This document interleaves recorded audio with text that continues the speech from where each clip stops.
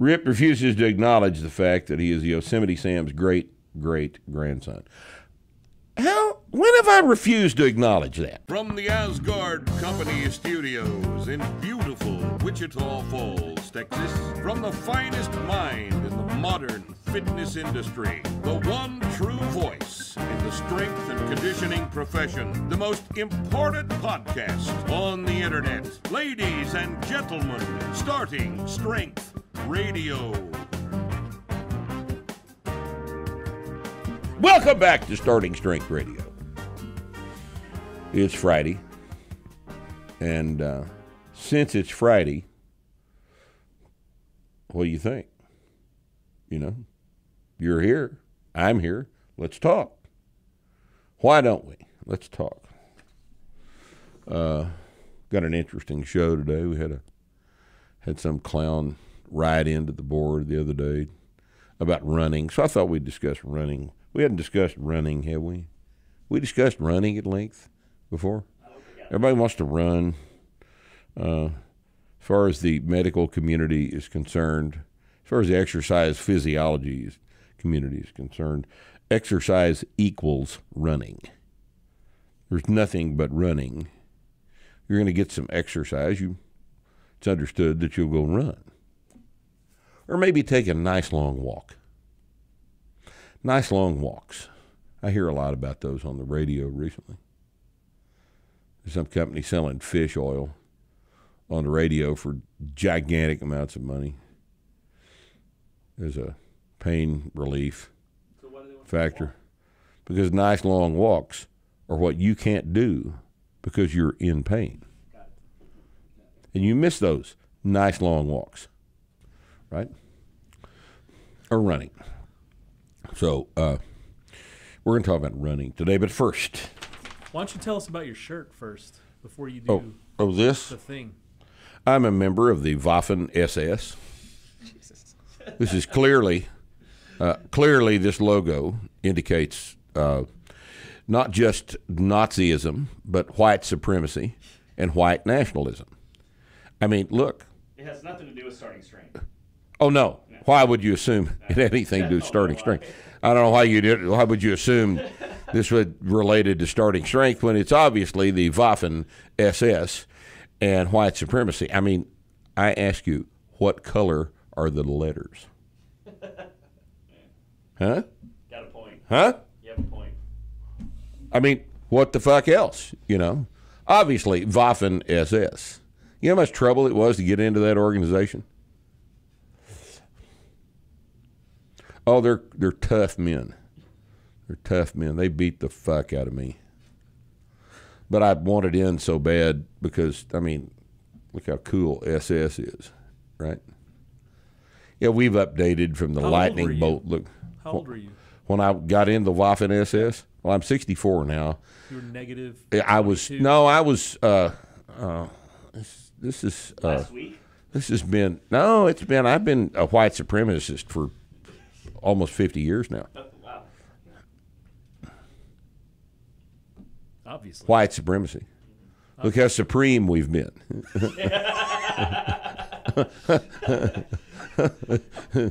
Obviously, we're supreme. My white genes are the supreme of the supreme. Oh, yeah. Yeah, absolutely. Yeah, if I could pick anything to be, it'd be a white man right now in 2020, wouldn't it? Yes. Think of all the advantages. God damn it. You can only say that from a position of privilege. You know. Yes, I can only. The only thing I can do anything from is a position of privilege. That's because some reason that has not yet been explained to me. You know, all those years I was starving to death as the owner of a marginally. I was starving to death under white privilege, I guess. I don't. All I hear is privilege. Privilege. All I hear is privilege. I just don't see any. That's all. I just don't see any privilege. If someone could show me what that actually meant, it'd be neat. But so anyway, now I thought, might as well come out as a white supremacist with the Waffen SS logo on the shirt, right? nothing whatsoever to do with starting strength, because that would, obviously that's not true. But now, comments from the haters.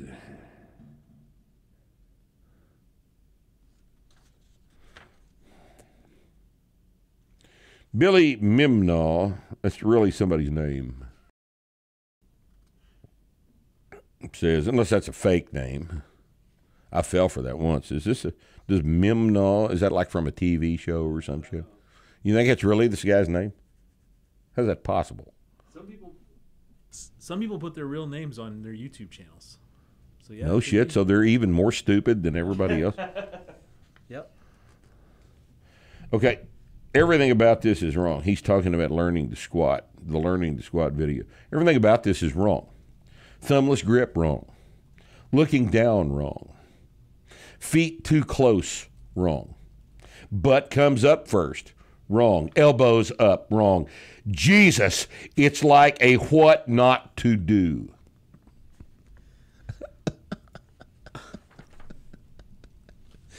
Oh, my God. It's just, it's amazing. Let's say Mickey McFarts.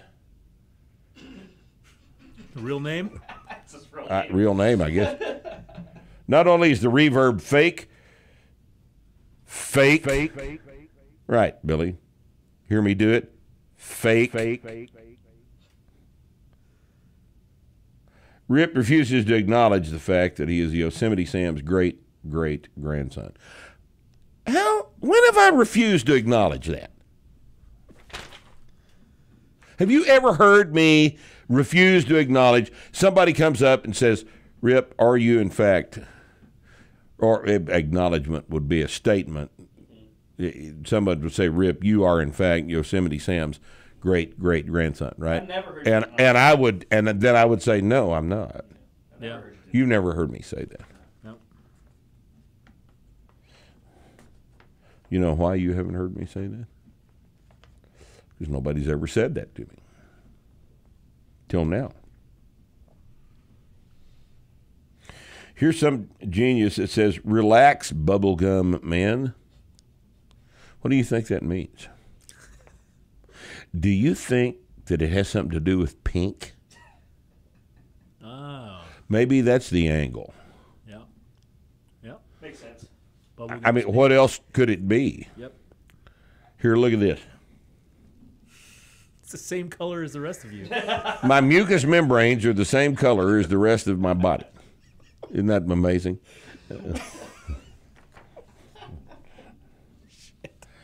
LOL, you could tell Mark has no idea about diet. LOL, he's just H-E-S, just a man that preaches eat a lot, A-L-L-O-T, and lift hard.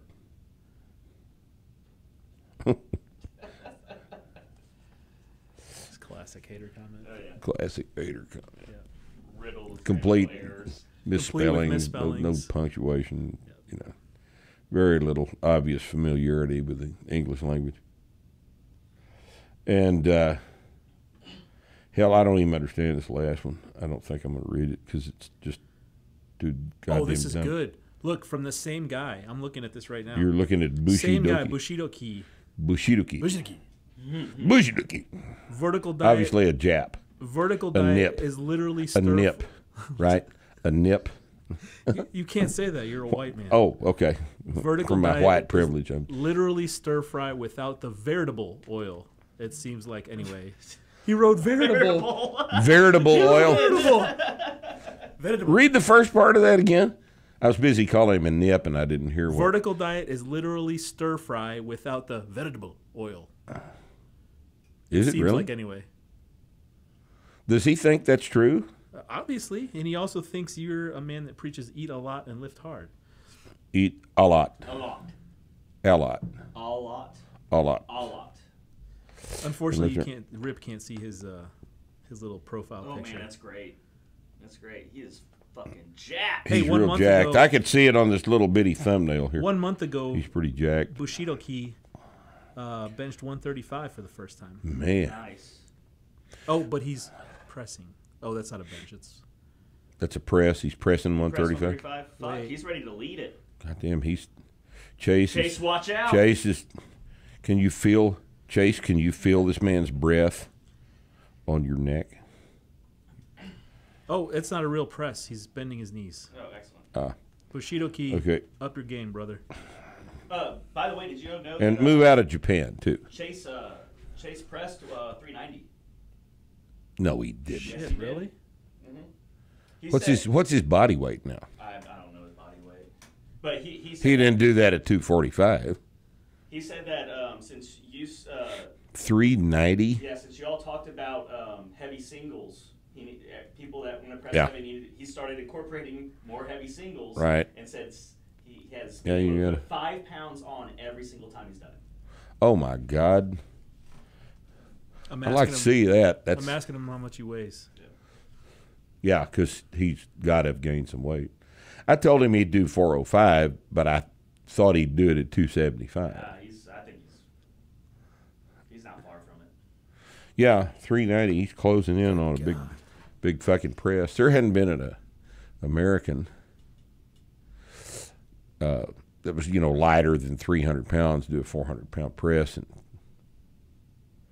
probably 50 years. We'll see what he says. All right. Wonder what he can clean. What he can clean? I wonder what he can clean. Has he been He's been practicing his clean? Yeah. 365? I don't remember. I'd like to see him clean and press 365. He told me that practicing his cleans helped his deadlift. Yeah, it always does. But you can't tell people that. No. Oh no, you can't communicate that to people. No. Okay, well, all right. Anyway, And that's comments from the haters. Okay, now that waste of time is completed, and I wouldn't do this if everybody didn't enjoy it so goddamn much. There are people that watch this podcast that watch through comments from the haters and then turn it off. But, that's fine. Gets the view count up. We can do what we need to do. We're shameless hustlers, right? Yep. Need to get the subscriptions up. We're 200,000 now. yeah. That's not bad. For me, I mean, I guess what everybody's told me is that if I would just go ahead and go on Joe Rogan's show, just do it, then that'd help our subscription count. Maybe. But Maybe. I don't know. It might help him. I think it'd probably help him more than it helped me. Obviously. But look, I can't bring myself to do it. He just bothers me too much. What if he asked really, really nicely?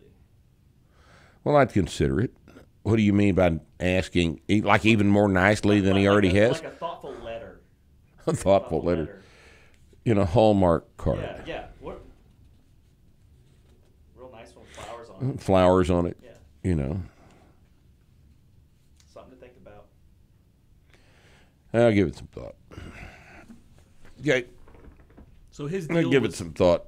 His deal was $100 million, or what was it? $100 million for Spotify, and then he gets on there, and then the little children that work for That's what I Spotify, was going to say. They want You to know. censor him. Yeah. they want to censor him. Yeah. Yep. So It's amazing. I don't know. What do you do with that? You can't let the children run the goddamn classroom. No, what they need to do is fire them. They need to fire everybody that was on that letter. Yep. Everybody. They need to fire them and replace them with adults who know what the fuck we're doing here. Yep. I mean, they hired Rogan because his show brings eyeballs and earballs, right? Yeah. And now the goddamn children running the goddamn middle management positions don't like what Joe Rogan says, because Joe Rogan is not a pussy, right? And they demand that everybody be a pussy, so they don't like what he says, so they demand the ability to edit and censor. That's really and all precious. It is cute. It's just as cute as it can be. The good little boys and girls at Spotify want to teach Joe a thing or two about how to behave himself. God damn it. Oh, it's amazing. What a bizarre year this has been. Everything that can be done illogically has been done illogically. Everything that can be done wrong has been done wrong. Every single thing, without exception. Everything that can be fucked up has been fucked up. Everything, from top to bottom. Every single thing. And I don't know what's next. You know, what's next? Fuck, we almost lost Ron Paul. Damn near. Ron Paul damn near had a deathly stroke. I think he's all right, isn't he? He's fine now. Did he have a TIA? Must have been not been terribly serious, but must have been TIA. And on the air. I'm not interested in Ron Paul leaving us. I've been a big fan of Ron Paul for years and decades. I couldn't bring myself to watch it. I got a bunch. No, I'm not going to see it. I don't want it in my mind. I don't either. I value the man too much. I've sent him money for decades. He's a great man. He's the only man in American politics that gives an actual shit about what he's doing. The rest of them are just sociopaths, just almost without exception. Okay, now what did I promise we were going to talk about? Running. We've got to talk about running. So let's get to it, shall we? Everybody wants you to run. You know that everybody wants you to run. Your dad wants you to run, your mom, your doctor, your doctor's RN wants you to run. As a registered nurse, I think you should run. As a registered nurse, I think you should run, right? As a doctor, I advise running, right? And, we have always been of the opinion that running is highly overrated. And the reason that running is highly overrated is running doesn't make you strong. It just makes you better at running. But if you lift weights, you can run and get strong. So it doesn't seem like there's much of a decision to me. So, running is I used to run. Hell, I remember, back in my 20s, I would run. I enjoy running. I still enjoy running. I still run a little tiny bit. But that's just our little secret, okay? I have a little workout I do about once every 2 weeks where I'll do 5 chin-ups and run 100 yards, and then do 5 chin-ups and run 100 yards. And I'll do that for 10 reps. And it's just a little, wins me, gets me out of breath a little bit. But I'm running. But I don't go off and run 5 miles like I used to, because it beats my feet and my legs up and stuff too bad. So I think, a lot of people realize as they get older, like Phil Ringman, our friend Phil Ringman at the gym, been a serious runner for decades. Run. And he just basically quit running about 1.5 years ago and just lifting now. And he feels better, looks better, in a better mood. He's not all beat up all the time and stuff. And, everybody that stops running and starts training with weights tells you the same thing. We're going to read some of that. But to people who have never lifted weights before and only run, there are a lot of questions in their mind because of what they've heard. I mean, as a doctor, I think you should run. That's a very persuasive argument, you know. As your registered nurse, I think you should run. That'll change you guys' mind, won't it? But practical experience is a very interesting thing. And I think that you people that are running right now because you think that that's the be-all and end-all of exercise need to rethink. All right? Running gets your heart rate up, and it makes you better at running, and that's all it does. But guess what? 3 sets of 5 squats do too. They get your heart rate up. Now, you won't have known that until you actually do them. But this is one of these things where you're just going to have to trust me, all right? Conditioning is provided by strength training. Strength is not provided by conditioning training. So it's kind of one of these things where there's a little tiny bit of analysis here that you're going to have to go through. So we got this post, and I'm going to read some of it because I thought it was interesting. I thought it was thoughtful.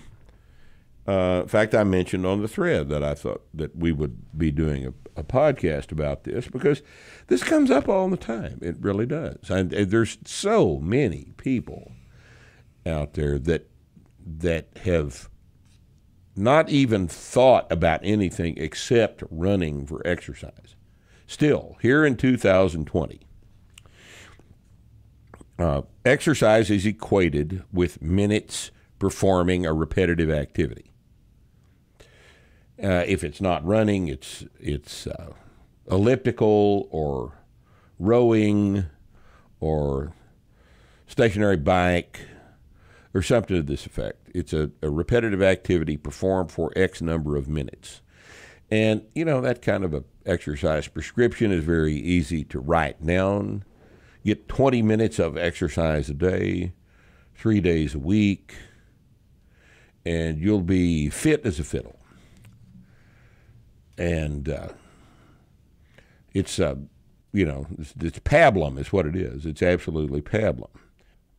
And it's time for you to think past that. Those of you that are watching this podcast that don't actually train with us need to think about a few things here, and we're going to go through this. I started running my freshman year of high school as a result of being part of my high school's soccer team. I continued running up until I started college, at which point I continued running sporadically. Towards the end of my senior year of college, I did a very long run, about 20 miles, with little training as part of a fundraiser. This turned out to be a very dumb thing to do, because since then,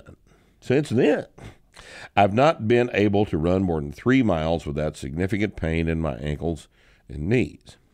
I've tried everything from reducing the rate of increase of the mileage to changing shoes to switching to a treadmill, and nothing seemed to work.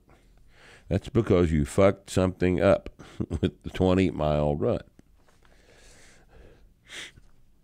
You'll have to admit that a set of 5 deadlifts has a lot less potential to fuck things up than a 20-mile run. Think with me now, okay?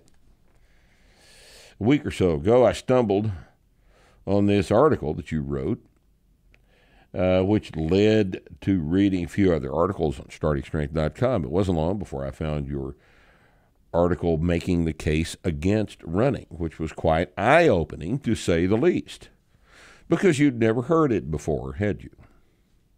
You'd never heard the argument that a training program that provides multiple benefits is more efficient and effective and better for you than a training program that provides only one benefit.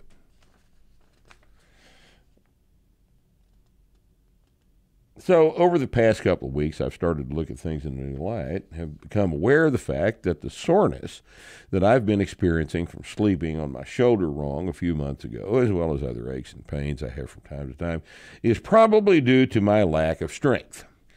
Well, now we're getting somewhere, aren't we? All that to say, at this point, I'm 95% convinced, and the only reason that percentage isn't at 100 is because I still have some unanswered questions, and they are as follows. So I thought we'd just go through these and discuss them, because they're not bad. They're just not bad. As a mechanical engineer who has done a lot of running and studied the way the foot is constructed, I can say with confidence that the human foot is an exquisite mechanical system that appears to be designed for the purpose of making it possible for people to run efficiently.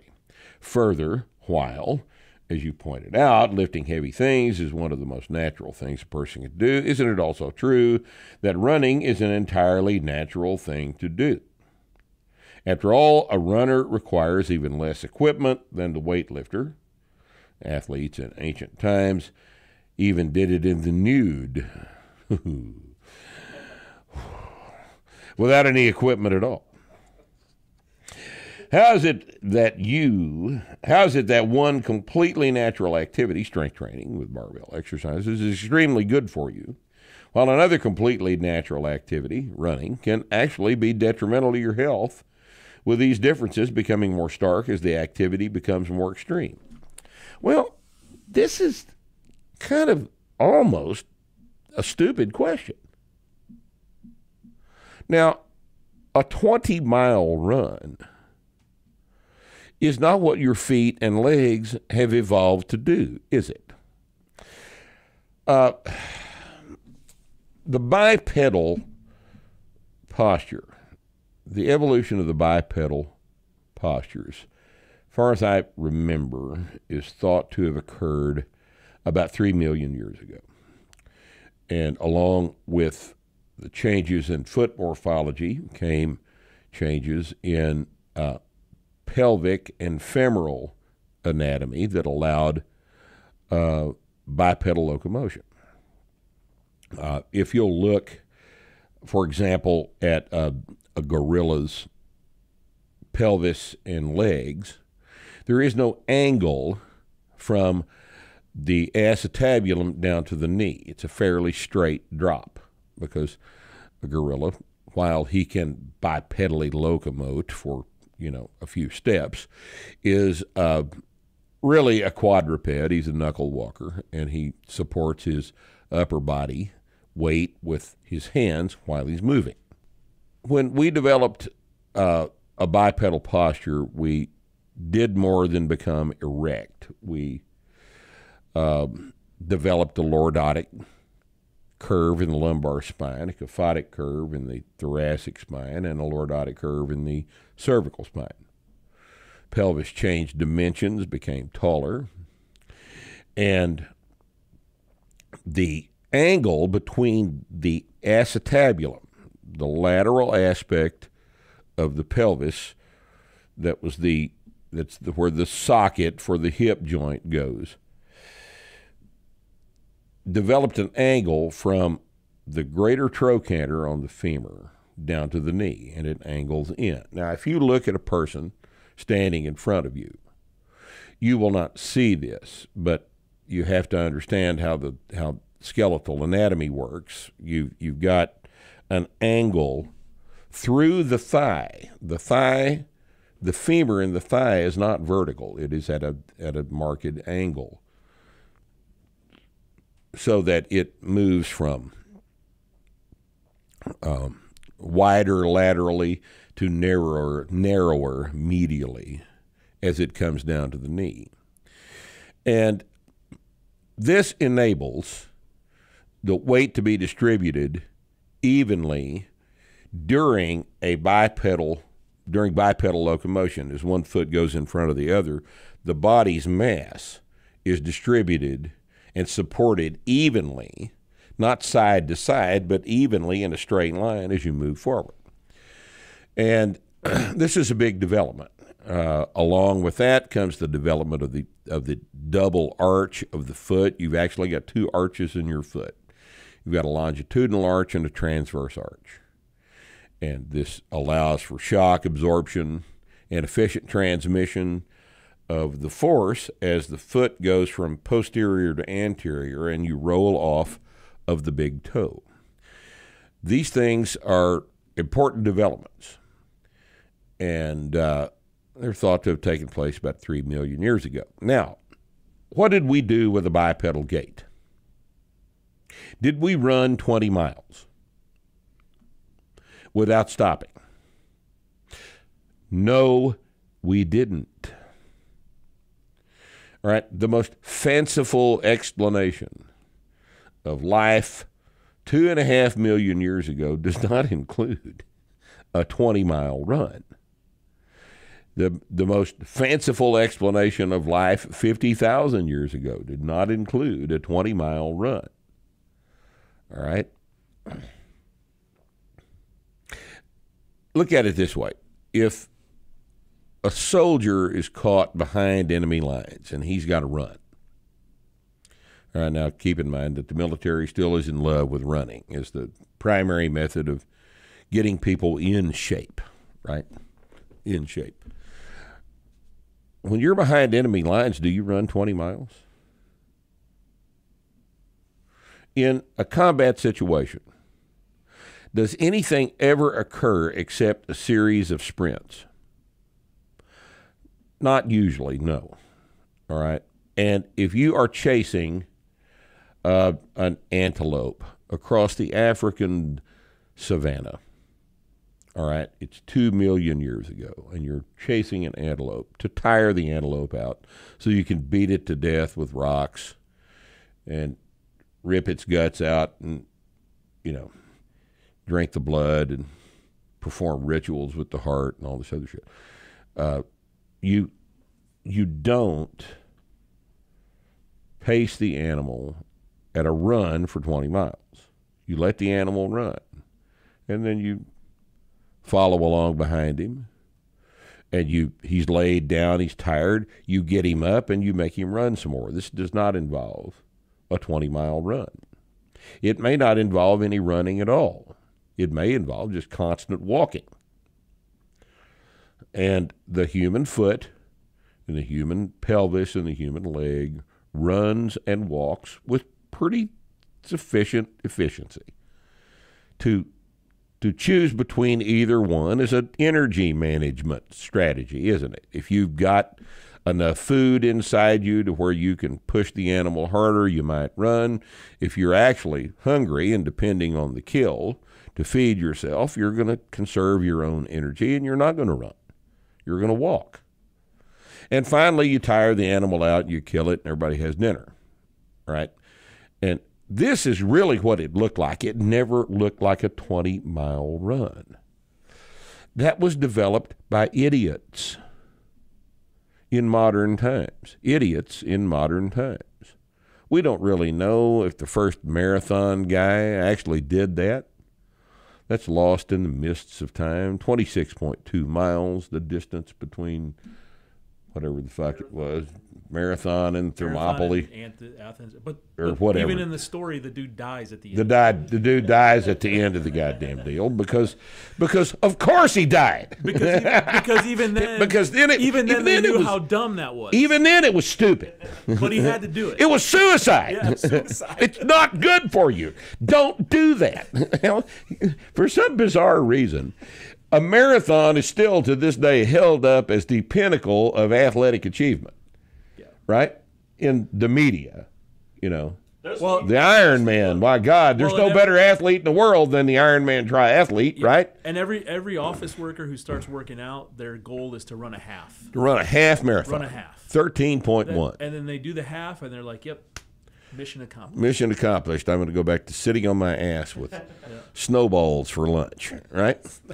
So I don't know where this came from. It did not come from a careful examination of human hip, leg, and foot morphology. It did not come from any evidence that we find in prehistory as to subsistence hunting. And I don't know where this idea came from that running is the most natural thing that you can do. Running is a perfectly natural thing that you can do. And listen very carefully now, okay? Listen very carefully. I have never said that you should not run. I have merely suggested that for a novice, running is a competitive adaptation with strength training, and that strength training is more important. And for everybody, strength training is more important than running. If you're concerned about health and physical activity and longevity and every other goddamn thing else, that is a reasonable metric for your physical existence. Okay? I haven't said not to run. I've just said that running should not be performed during the novice progression, and that for other people, it must not take precedence over strength training, unless you just like to run. Now, look, if you just like to run and you don't like to squat, well, don't squat and run. I don't care. I don't care what you do. All right? I really don't. But my advice is that you are going to have a lot more fun with your day if you'll train for strength most of the time and occasionally run. But I'm not saying don't do it, because I do it myself, as I've already explained. I just don't do it as the bulk of my stuff that I do. And I don't think you should either, because I think strength training adaptation is much more valuable to you physically. All right? Anytime I encounter something that causes me to massively change my thinking like this, I'm extremely interested to hear what people who aren't convinced by the argument have to say about it. In light of that, what would you say is the best argument against the starting strength model that you're aware of, and what is your response? Furthermore, would you be willing to share something that someone critical of starting strength has written that you believe represents the best argument against it? Well, that's kind of an interesting question, because I've never heard a logical argument against it. Best or not, I haven't heard a logical argument against getting stronger. Starting strength is the most straightforward way that is in existence for you to get stronger. There's nothing that works any better.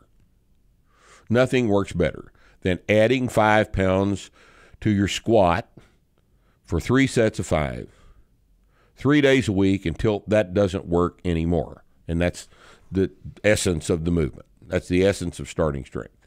Squat below parallel, 3 days a week for 3 sets of 5. Add 5 pounds to the work set every workout until that quits working. And then we'll find out what we're going to do to continue the adaptation process. But there's no more straightforward, efficient, effective way to get stronger than that. There isn't one.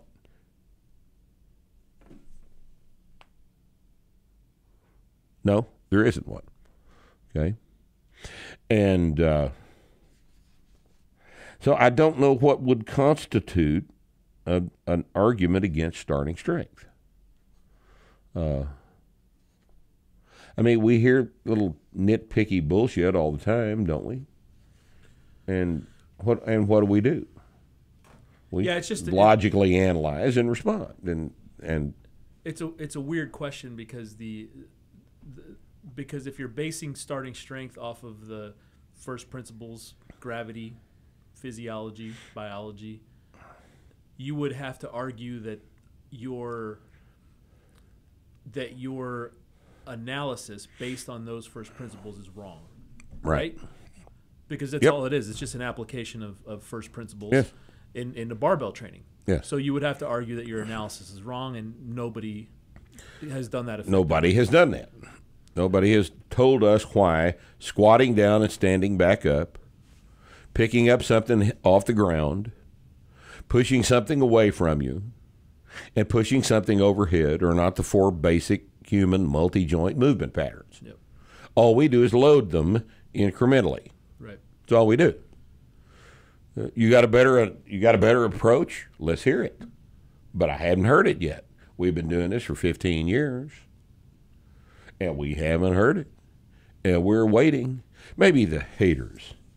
The haters have tried. Maybe the haters will try. Yeah. Well, any refutations come in the form of like comparing this thing to starting strength, this other method. There's never a refutation on the principles. No. So nowhere. No, there's not.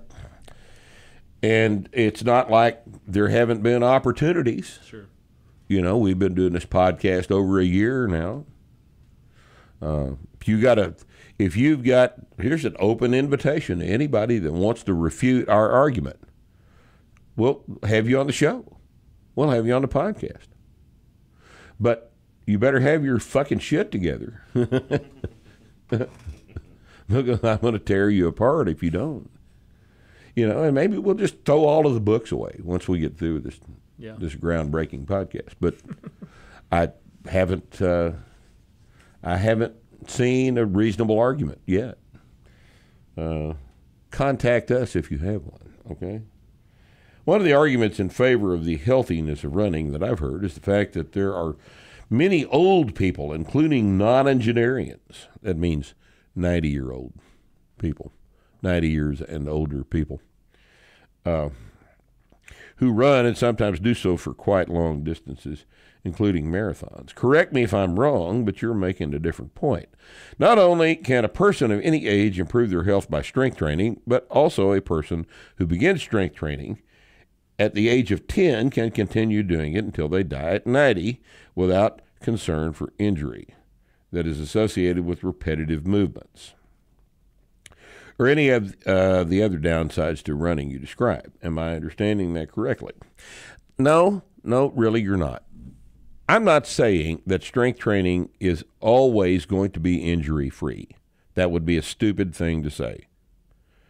Running is not injury-free, and strength training is certainly not risk-free. Living is not risk-free. Now, if 2020 hasn't taught us anything, it's taught us, those of us that have stepped back from this chaos and irrationality and examined the actual numbers, understand that one of the things about being alive is that you can get sick. One of the things about getting sick is that some people who get sick, not many, but some people who get sick, depending on what they're sick with, will die from being sick. It's been this way probably since before the 3 million years ago when bipedalism arose. All right? Life is not without risk. I'm sorry, but it's not. Even if you're a good little boy and a good little girl and wear your mask everywhere you go, you still might get sick and die. And, you know, in my estimation, you don't have to be a coward while you're being alive with the possibility of getting sick. We have heretofore, as humans, accepted risks as part of our existence, right? We get sick. We get injured. Happens all the time, whether we want it to or not. And that is true of running, and it is true of strength training. All right? The argument cannot be which of the two is safer, because any endeavor pursued with sufficient intensity by committed, dedicated people runs the risk of causing an injury. All right? And committed and dedicated people they're not concerned about that. They're concerned about getting something done, not about the inevitable thing that's going to happen, getting sick, getting injured, and dying. It happens to all of us. It's one of them deals. All right? The analysis must be which of the two activities produces the greater amount of benefit for the time spent doing it. And hands down, strength training beats running every single time in every analysis. One of the most fascinating things is that people are somehow under the impression that if you start squatting, deadlifting, pressing, bench pressing, doing the Olympic lifts, that you somehow suddenly lose the ability to put one foot in front of the other and run. I don't understand this. I remember a Sunday afternoon a long time ago. I was probably 27. Went to the gym. I believe it was a Sunday afternoon. I was hungover. Must have been a Sunday afternoon. I was hungover as a pile of dead cockroaches. And went to the gym, squatted 3 sets of 10 at 405, which for me was pretty good. And then I went out and ran 6 miles that same day.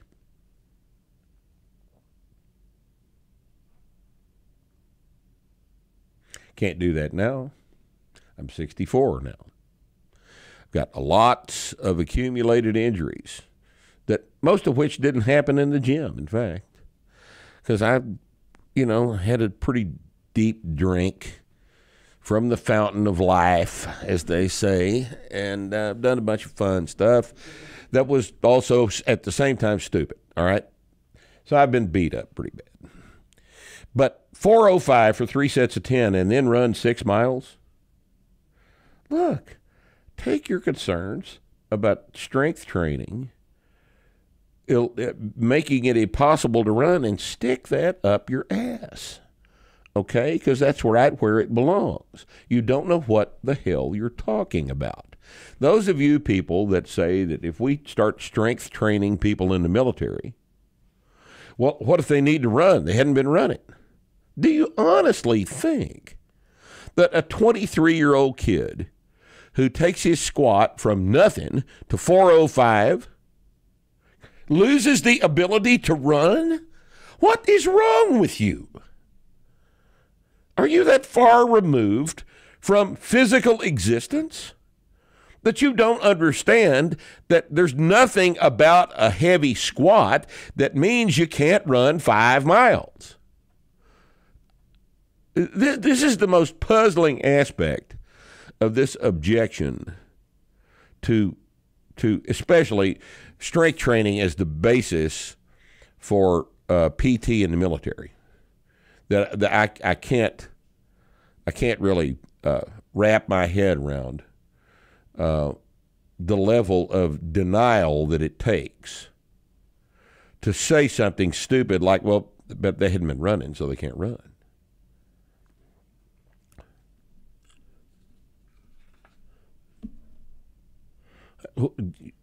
How do you get that detached? See, the thing is these people haven't squatted 405, and they don't understand. They don't understand. When you squat 405,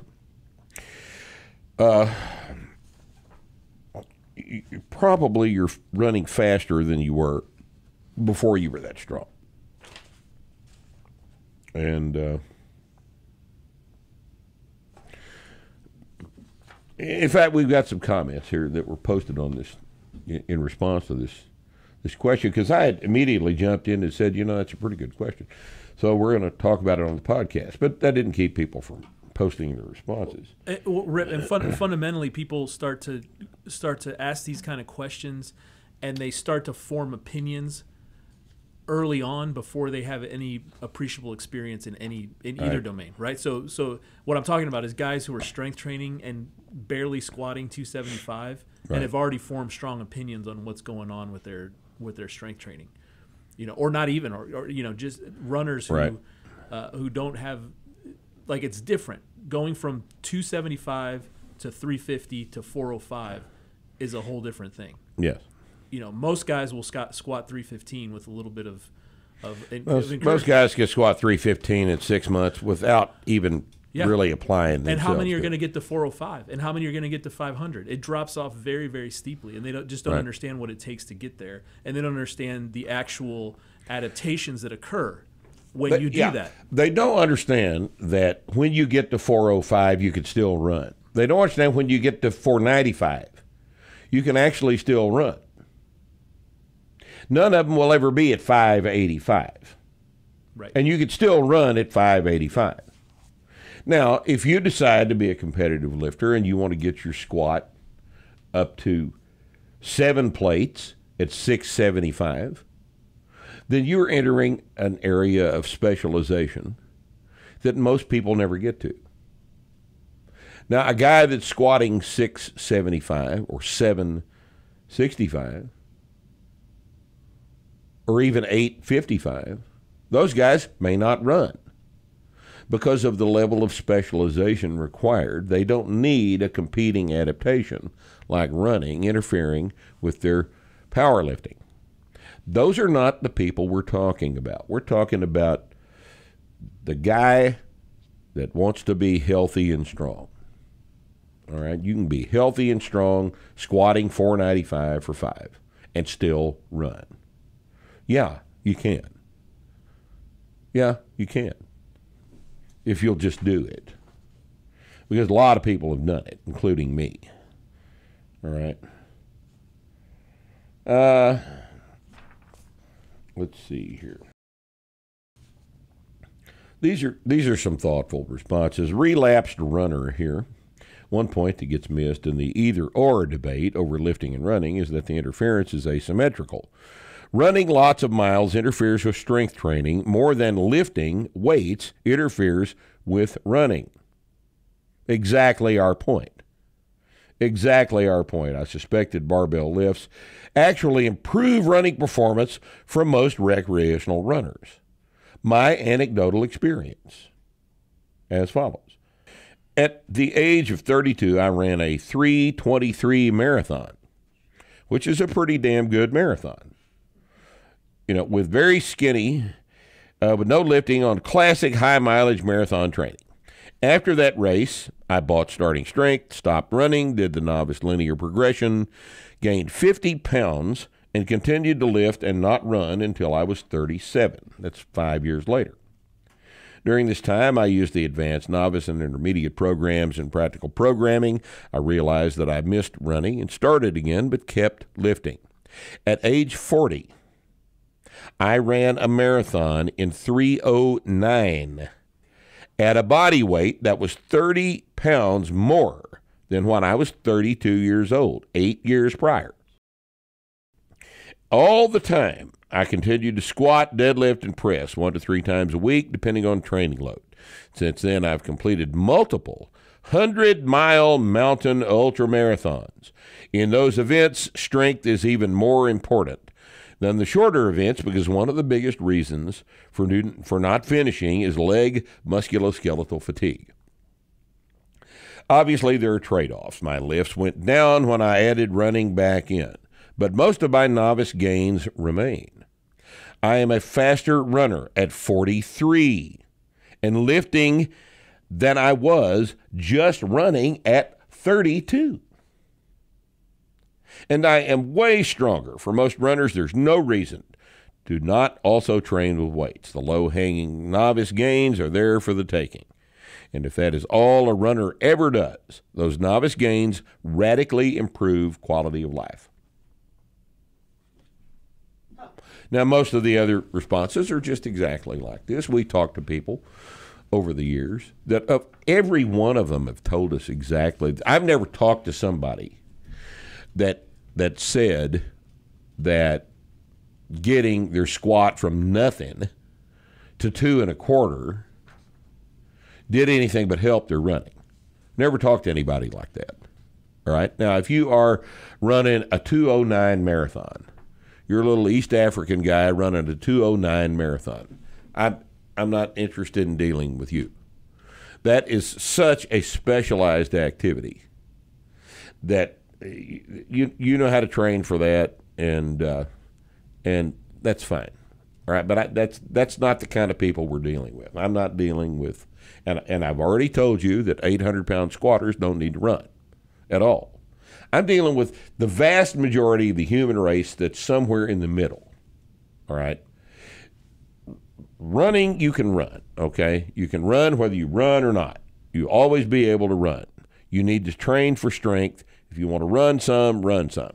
But don't make running the emphasis, because it doesn't need to be the emphasis. And if you make it the emphasis, you will bypass the strength benefits.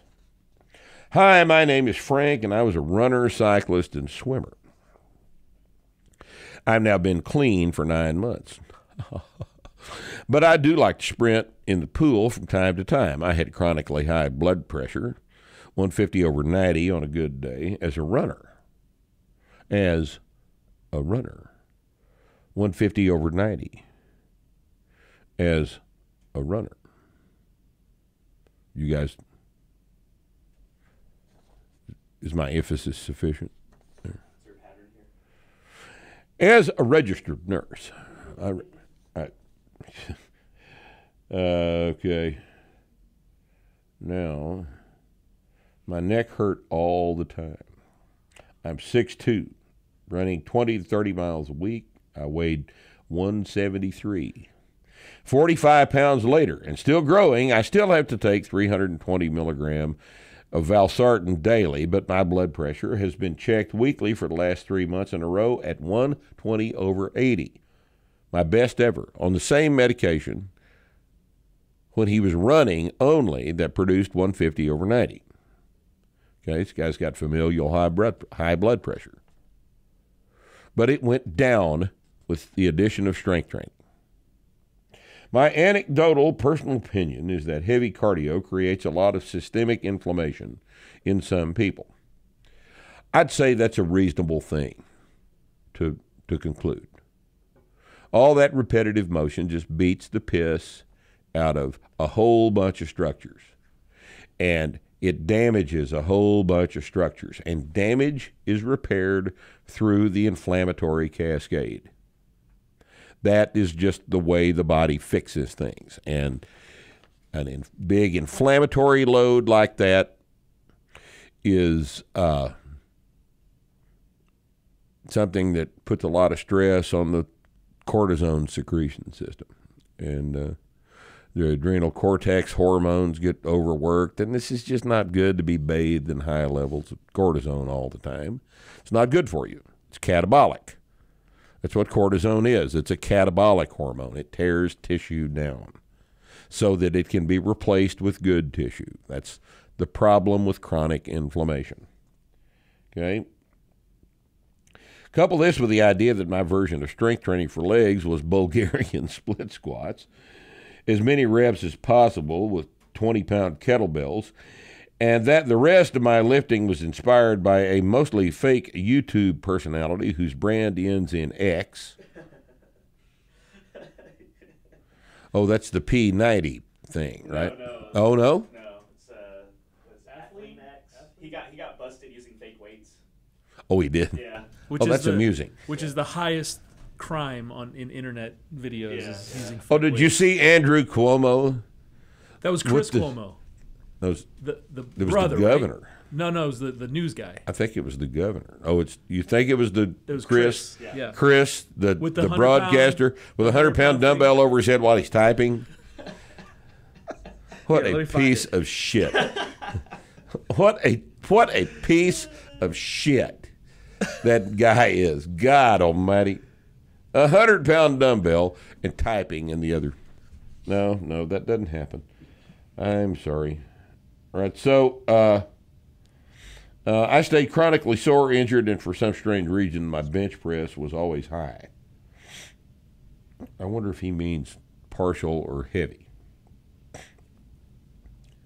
My doctor said there's a good chance I had a small TIA at the age of 35 and encouraged me to keep up with my cardio and stay away from heavy weights. Instead, I gained 45 pounds of mostly muscle and quit running. My doctor, not happy. My blood pressure, quite good. As your doctor, I advise running.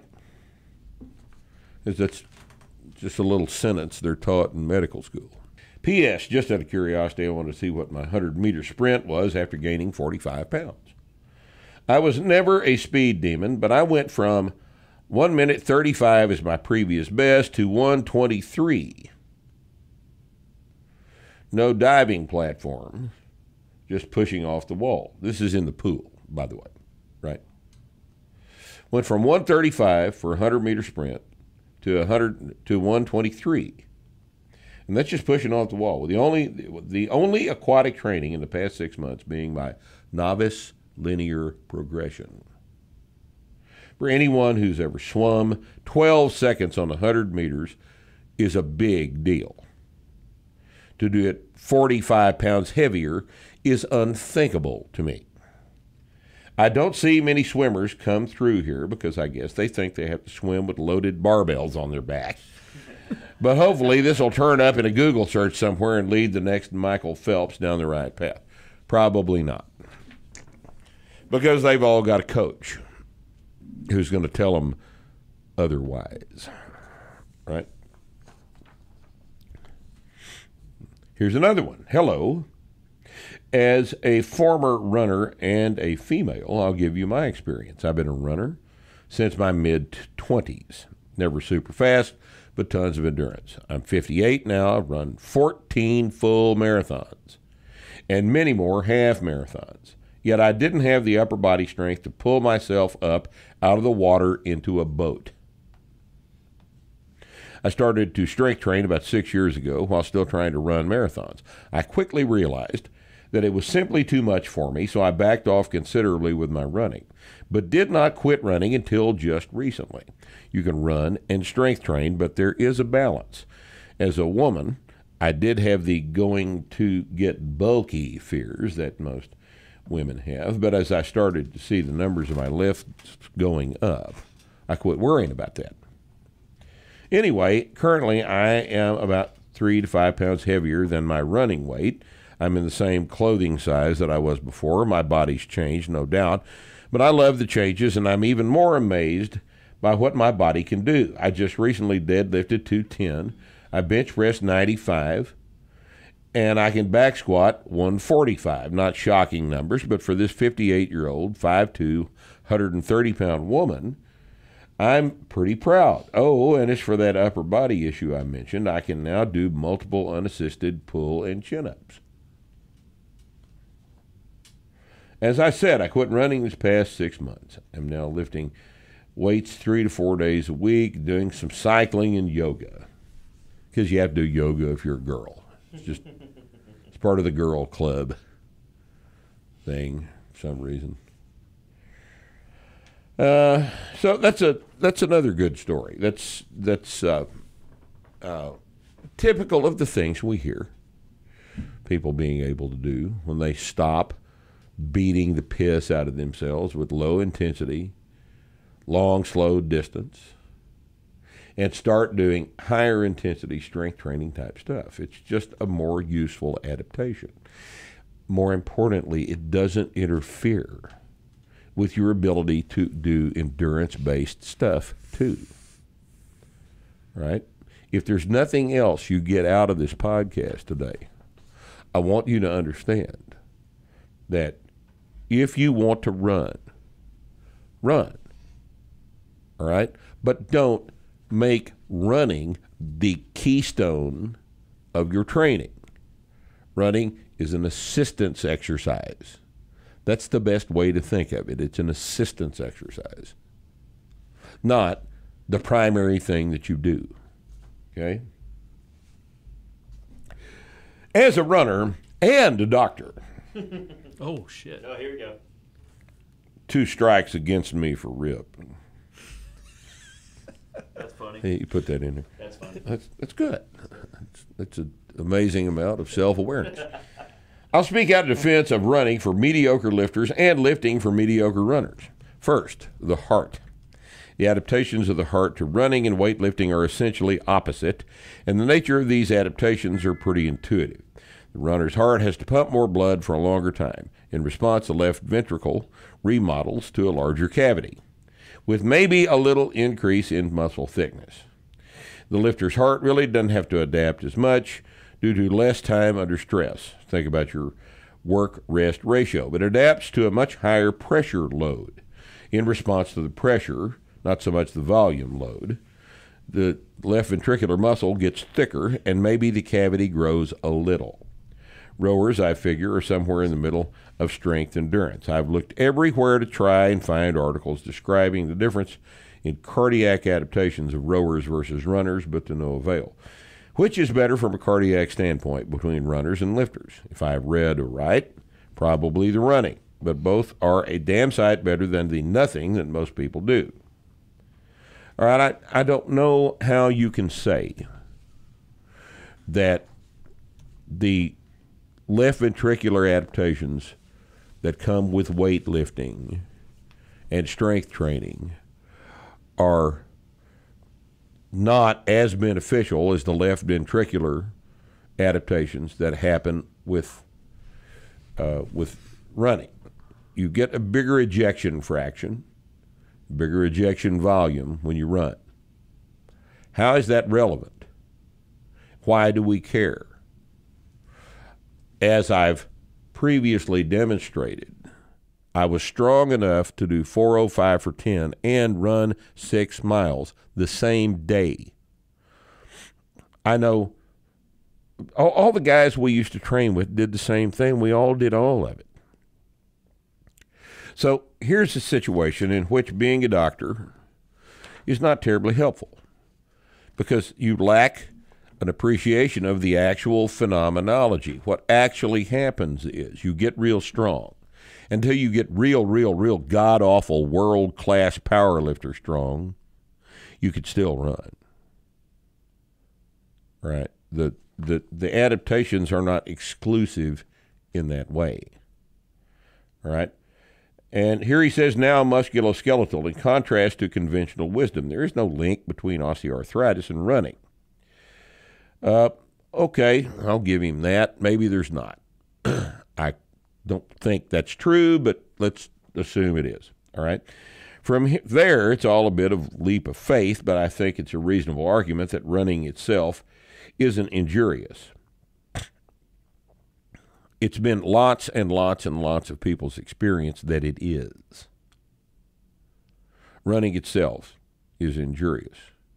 And he's about to make a better point. Now, runners get hurt because running badly is injurious, or running on bad joints is injurious. The problem is that endurance adaptations are quick enough that your heart and lungs can write mileage or speed checks that your legs can't cash. Now, here is an excellent point.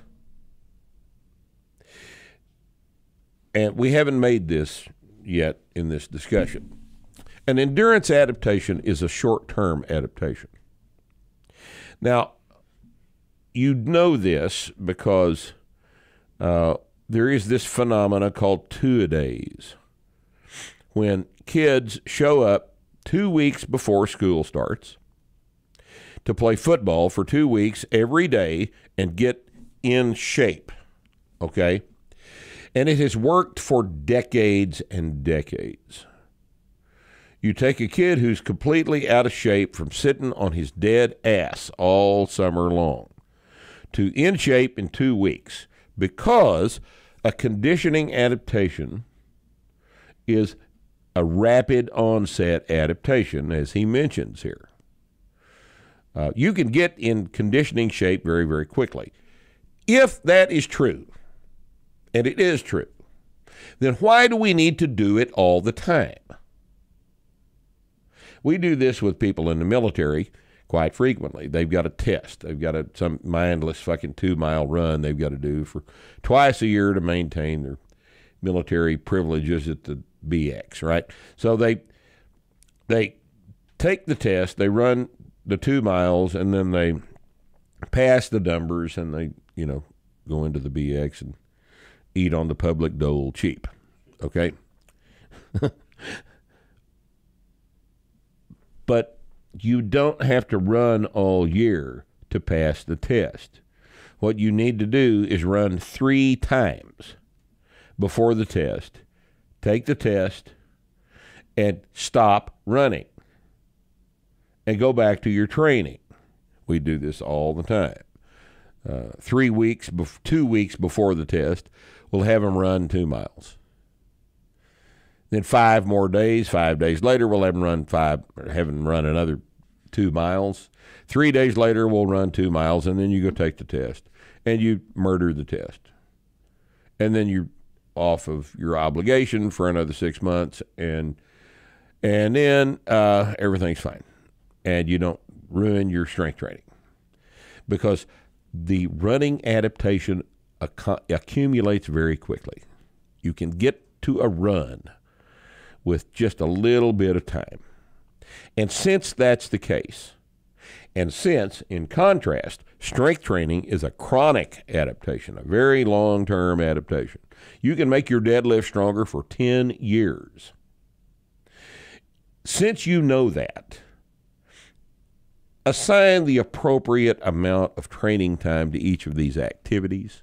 You don't have to run a whole bunch to be in shape to run. It comes on quickly. Okay? So I'm glad he brought that up. When you fail a lift, it's just over. You can't lift it, you put it down. More than likely, the only injury will be to your pride. If you try and run a distance you can't run, your form will suffer, but you can keep going. So his contention is running badly produces an injury, not running. And my response to that would be, how many people don't get tired at the end of a run and run badly as a result of that? You know who doesn't get tired at the end of a run and therefore doesn't run badly? Someone who is strong enough to not be fatigued because they've been strength training. Devastating, aren't I? Don't you think that was devastating, Nick? Very devastating. Just a Crushing. crushing blow to this doctor's logic. Okay? I'll be honest here, the only musculoskeletal benefit to running is that it allows you to keep running. It doesn't really have the carryover of lifting to other activities.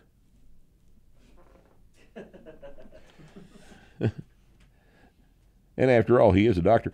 If you'd rather bike or Stairmaster a couple of times a week for 20 minutes, that's fine. I think you should because I think it's good for you. And you're never going to be Kirk Karwoski. I run because I like to run. And I lift because I'm never going to be Meb Keflezighi. Obviously a marathon guy from Kenya. Right? I apologize if this is disjointed. No. This is a good post. I appreciate you doing it. It allows us the opportunity to make some valuable points. Once again, here's the fundamental point of this thing. If you've got two activities you can engage in, running and strength training, which one pays the bills? Strength training pays the bills. Strength training makes you stronger and a better runner. Running only makes you a marginally better runner, but you'll be better if you strength train in addition to your running than if you only run. Now, I understand that those of you runners and you recreational cyclists that just get out on the road and ride 50 miles on the weekend, and you guys are not really thinking about this like athletes. Okay? An athlete trains for his sport. He does whatever is necessary to prepare physiologically to be better at what he does. Strength training prepares you to be better physiologically for everything you do. Everything you do. Running prepares you to be better physiologically for one thing and one thing only, and that's running. Now, this is terribly critical that you understand this. If you think that running is necessary for the cardiovascular benefits of exercise, you have never done 5 sets of 5 at 4:05. You don't know because you haven't had the experience. You don't understand that is cardio. Okay? Because you've never been under the bar and you don't know. You don't understand. Even as a registered nurse, this may elude you. All right? Even as a doctor, you may not understand this if you've never yourself taken 4:05 out of the rack for the 5th set of 5 and finished the 5th rep of that set, and then racked it and checked your heart rate. You don't understand. Try it sometime. Just go through the process of the novice linear progression and get strong and understand what the hell is happening to you while you're doing this. Because it's more than you think it is. Okay? Running has been held up as the be-all and end-all, the sine qua non. Am I pronouncing that correctly? It's Latin. I think you can get to pronounce Latin any way you want to. They're all dead, right? The sine qua non, without which none, of exercise. And it's not. If there is a sine qua non, however you're going to say it, of exercise, it's strength training. And the sooner you get this through your thick fucking skulls, the better off you're going to be. Okay? So, hey, guys, catch up, man. Strength training is where it's at. Running is so 1980s. Running is 80s. It's not 20s like we're in right now. And, you know, here's another thing to keep in mind. There's not really any better place to dump a bunch of stress than a barbell. It's saved lots of our lives over the years. People who've been under psychological stress, have been put in shitty situations, have managed that psychological stress with the physical release provided by a heavy set of 5 squats. And I wrote an article recently about this. The stress that you experience from a psychological stress is experienced physically. It keeps you up at night. It jacks up your cortisol secretion. It does all kinds of horrible things that increase inflammation. And strength training is a wonderful place to put that psychological tension. It saved a lot of our lives. And this has probably been the most stressful year that everybody listening to this podcast has experienced, barring some unforeseen personal stuff that's happened bad to you that didn't have anything to do with the year 2020. In general, this has been a very, very stressful 6 or 7 month period for most of the population of the planet. Barbells are a real good place to throw all of that stress, and they'll help if you'll let them. Running doesn't work that way. Running helps a little bit, but a PR set of 5 makes you forget all of that shit for just a little while, and it's a real good thing for you to do for yourself. Not leave anything out, gentlemen? You nailed it. Well, then, let's get the hell out of here and let these people go eat lunch, shall we? Thank you for joining us today on Starting Strength Radio. Next time.